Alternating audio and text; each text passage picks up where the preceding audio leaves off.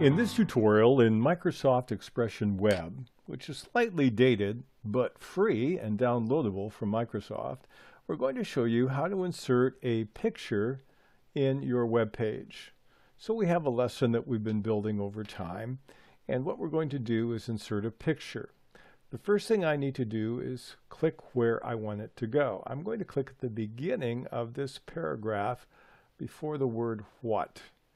And then I'm going to click on the toolbar at the top, and the third icon from the right says Insert Picture from File. I'll click on that, go to my file system, I'll click on the picture of the airplane and click on Insert.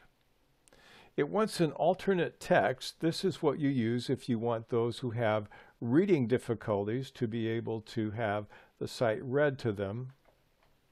And that depends on whether you want it or not. If you don't want this prompt, you just unclick the box, Show Prompt when inserting images, and click on OK.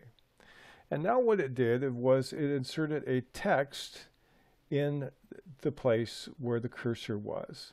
Now, this is basically treating the entire picture like what I would call a big fat letter. It's actually all by itself at the beginning of the paragraph.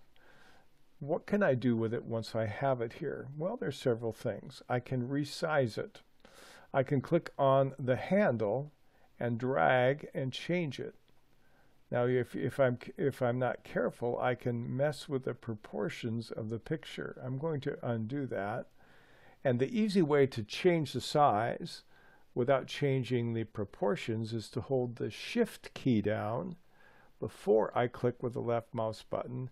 Now I can drag, and it only allows me to change it proportionally. That's one nice thing to know about it. Another thing you can do is you can actually change how it interacts with the text inside the paragraph. I'm going to go ahead and move my screen down a little bit. I'm going to right click on the picture, and the third option from the bottom says Picture Properties. Let's look at that. Here is my title. Here is my text that I put in called Airplane. We'll deal with hyperlink later. I want to click on the Appearance tab at the top. When I do that, I found the wrapping style defaults to none. I also have a border thickness and an alignment and a horizontal and vertical margin. We'll look at those in a moment. Right now I can specify the size, and the default is to keep the aspect ratio. Right now the width is 115. This will do the same thing the mouse did. You notice as I bump it up a little higher, because the ratio is controlled, the height changes proportionately as well. And so now I click on OK, and it's a bit bigger. We'll go back into our Picture Properties submenu on Appearance, and I want to look at the wrapping style. None is default. Let's see what happens when we click on Left and click on OK. Now what we find is the text wraps around the image. The image is in the left of this paragraph. Now the larger paragraph, if I click on it, I find that the paragraph is not the full width of the page. I can make it smaller or wider by dragging. I can also move the paragraph over with the buttons at the top. So these are ways I can change things. But this is in proportion to the controls that impact the paragraph. Let's click on the picture again. I'll click on right click and click on Properties. Go to Appearance and go right. See what happens. Now I have the picture on the right side. Let's go back to left, Picture Properties, and we'll take Appearance and move to the left because I want to show you something else here. If I'm going to put the picture here and the text here, you notice that there's not a lot of room between the two. So I'll right click again, I'll do Picture Properties and Appearance, and now let's try a couple of other things. I have a horizontal margin and a vertical margin. Let's see what happens when I increase the horizontal margin. Let's go up to 10. And now I have this little margin around the picture. You see the area. Right click again, Properties, Appearance, Let's make it a lot bigger than that. Let's go to 45 so you can see dramatically. And now I have a margin on either side that's 45 pixels. I'll right click, go to picture properties again, and go to appearance. We'll drop this back to 0. Well, let's go to 5 px for pixels. And let's look at the border thickness. We'll go 1, 2, 3, 4, 5 pixels. Click OK. And now I have a border around my picture. So these are some of the things that you can do to modify the properties of the picture. But these are some of the ways in which you can modify it. I'm going to make the border maybe 2 pixels wide. And there we have it. So we have various ways to change the margin, vertical or horizontal, the size of the picture, the location.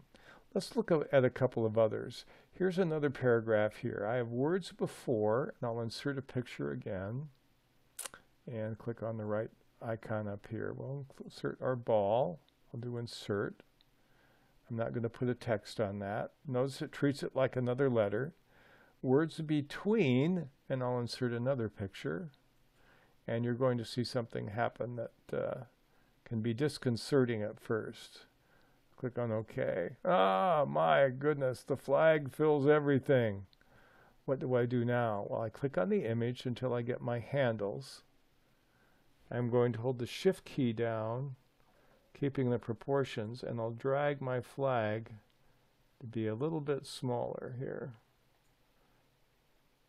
And now I've got something more manageable. So I've taken the flag and made it smaller. But notice again, oops, I lost the proportion there. Notice again what happens when we do this is it's basically treating the picture like it was a word in a sentence or a letter in a sentence. And so you can adjust things this way. But what would happen here if I change the picture properties and I change it to right aligned? It right aligns it to the entire paragraph. Again, if I click on the paragraph, I can change the paragraph size if I want to. But what I tend to see is not perfectly what I want. This reminds you that the visual editor here is good, but not flawless. So if I want to view my web page in a particular browser, I can do that as well. We have a lesson on this, but for now, I'm just going to click on File, Preview in Browser. I'll click my browser. You need to save the changes, and here's what it actually will look like when I see it in Firefox.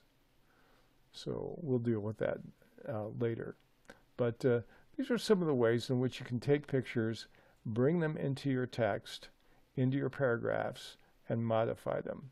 Play with it and enjoy what you can do in Expression Web.